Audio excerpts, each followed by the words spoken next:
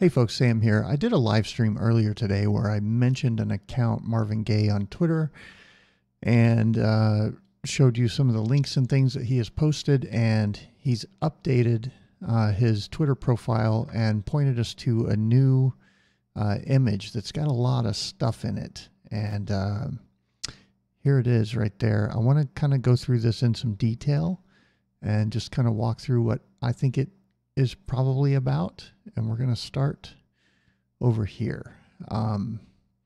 So first off, you've got Trump's here. He's draining the swamp. You can see the big swamp monster is the CIA, the NSA, making up the deep state. It's got all the eyes. It's watching everything inside of the swamp. You've got, all these familiar characters from the FBI, many of which have been fired. You've got the mainstream media. Of course, we have Mockingbird.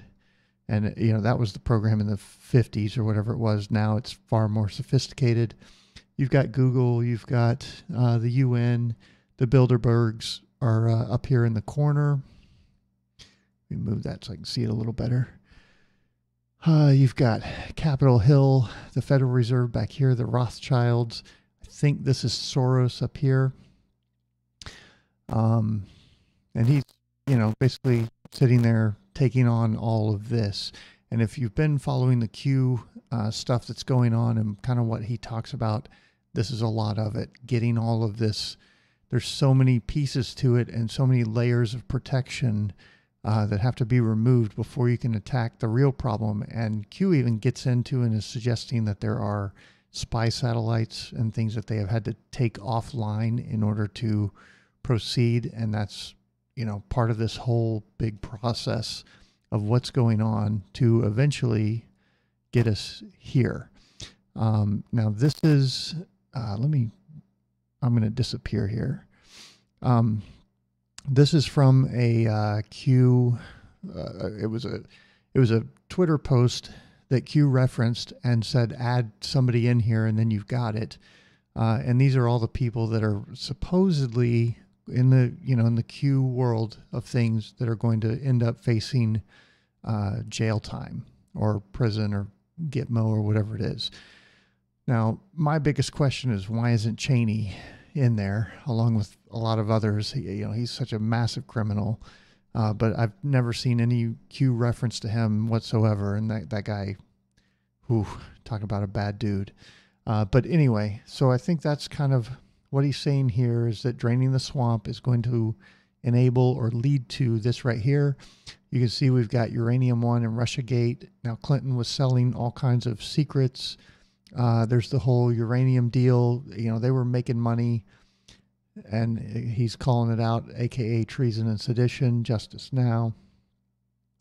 So the idea is that getting all of this crap out of the way here is going to enable the truth to come out and put some of these guys behind bars. And, I've talked to you about what happened at the wedding and how clearly something's up and on the way. Here we've got a little image showing the deep state and suggesting that it has deep roots into SWIFT, into the Illuminati over here, into the dollar and controlling the economy. And of course, consumers, the citizens, are burdened with debt. And of course, the government's contributed to that when they're like, well, we got to boost the economy, go out and spend and consume. That's the answer, which it's really not.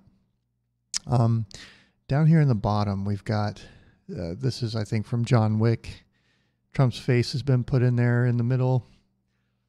And it's showing, everything, ABC, entertainment industry, Clinton machine, globalist elites, special interests, Univision, United Nations, Politico, DNC, NBC, Wall Street, White House, CNBC, Washington Post, CNN, CBS, GOP elites, and what is that, Boston Globe, are all, pointing guns at Trump, saying, we're going to get you, sucker.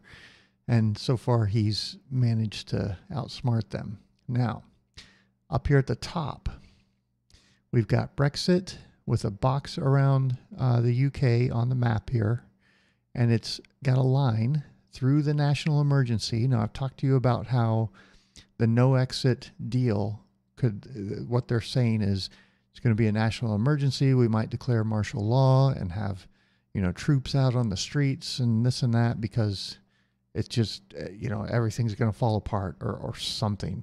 Doesn't seem very likely or realistic to me, but it could be part of this plan that he's suggesting.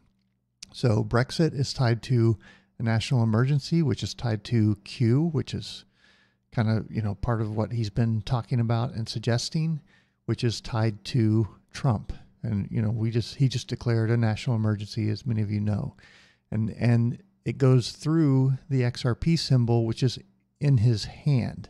So perhaps Trump will be the one to announce something related to XRP, I think is what this is suggesting.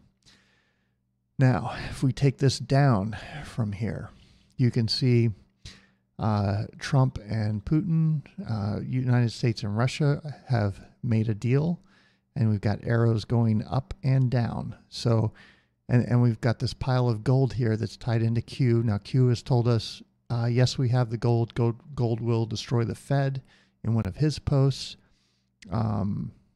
I don't know if Trump's criticized the Fed and so forth, so maybe that's the tie-in there.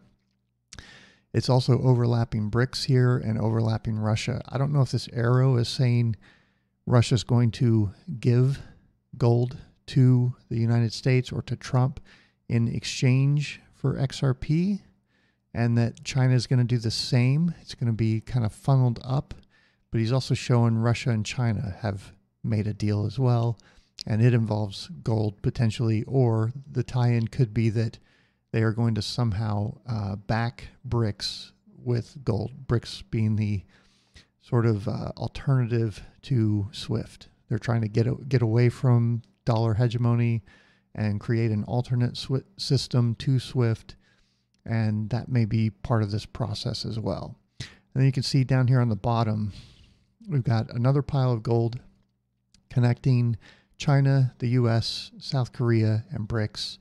You've got peace between North Korea and South Korea. And of course, I'm a critic of all politicians and presidents and everything. I don't like Trump or Bush or Obama or any of them, but I got to hand it to Trump here. He really has made more progress than anybody. There was a video of the leaders of North and South Korea stepping over the DMZ and, shaking hands, and the attitude there, the environment, the atmosphere there has absolutely changed since Trump kind of got involved here. So, I got to give him credit where credit's due. So, very interesting kind of graphic. Is this what we're waiting on? Is this Brexit going to trigger the national emergency, the whole Q stuff that we're talking about with the mass arrests and so on? That's kind of what Q points to, and I've been given a lot of hints from various people on Twitter that kind of dropped me some clues that have caught my attention in one way or another that suggest this is all tied in. Are they correct? I don't know. I'll leave that up for you to decide, but I'll point out this right here.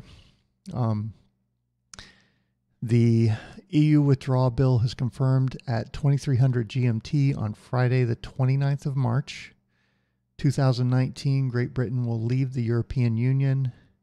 And here's the countdown timer. Somebody on Twitter, Cryptomaniac101, pointed me to this. 41 days, 23 hours, 25 minutes, 35 seconds to go. So, interesting, something to watch for. Is it all going to turn out to be true? I don't know, but there's definitely, I've barely scratched the surface, and I've shown you guys some other YouTube channels. If you want to go kind of come up to speed on the Q stuff, feel free to do that. I think there's certainly something to it, and we're seeing some pretty clear indications that definitely some of these things are going on. Is this all going to unfold here in 41 days? Boy, that would be nice. Who knows? Wait and see. Just wanted to share this with you guys so you kind of understand and see what I see. And if you have further thoughts about it, leave them in the comments, and I will catch you guys next video.